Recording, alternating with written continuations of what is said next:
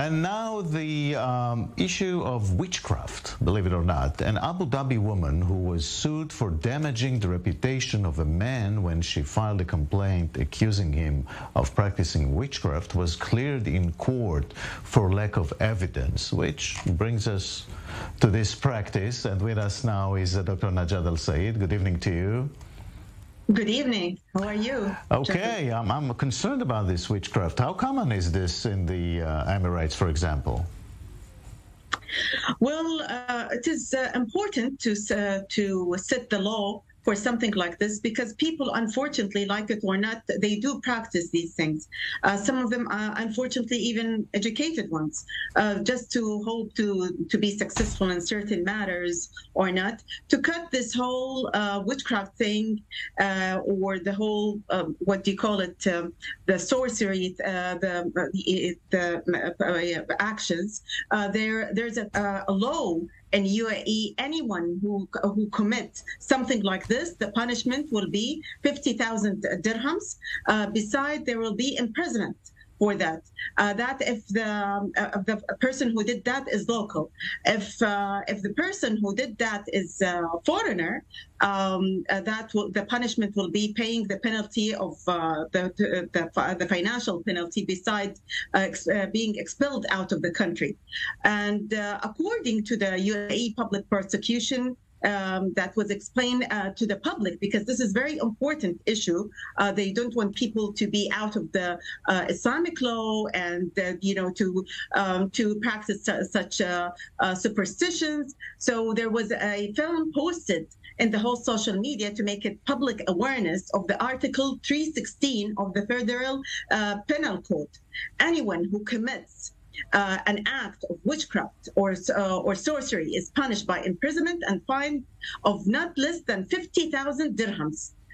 So the whole thing is very clear. The witchcraft issue is considered sorcery as conflagrating people's eyes or controlling their senses or their hearts by any means to get them to see something contrary to the truth, with the intention of exploiting them or influencing their beliefs or minds, claiming knowledge of the unseen, knowing secrets, or telling what is the conscious by any means. So according to cut all of that, there was this kind of law and penalty for anyone who does this. When we say witchcraft, what are we talking about exactly? I mean, what kind of ways you see this being done really in real life? Well, this is what what I just mentioned about the conflagrating people's eyes or controlling their sense. They play with people's senses, whether indirect or direct. Like fortune telling, for example. Fortune telling, or even they play with the others people mindset, changing their senses, their hearts. Sometimes they make a person imagine that something like this is happening. Sometimes they play it with the nerve system. So some of what they're doing actually affects the senses and the biological system, especially the neurology or neurological system. And some of it, no, it's like keeping you in the illusion, or like imagining things that are not happening. So it's like playing with the minds, with the hearts, with the senses, in both ways, regardless whether it is direct or indirect. It is something dangerous, and it has to be penalized. Well, sometimes it can be a gray area. I mean, people play with people's minds, even politicians play with people's minds. It could be a gray area, so it's tough to prove this and to make cases in court, isn't it?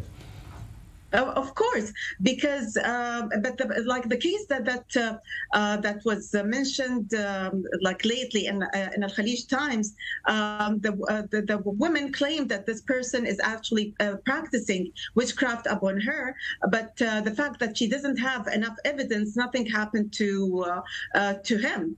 But if she showed any kind of evidence, while these things it's very hard to show evidence unless she caught somebody doing these things.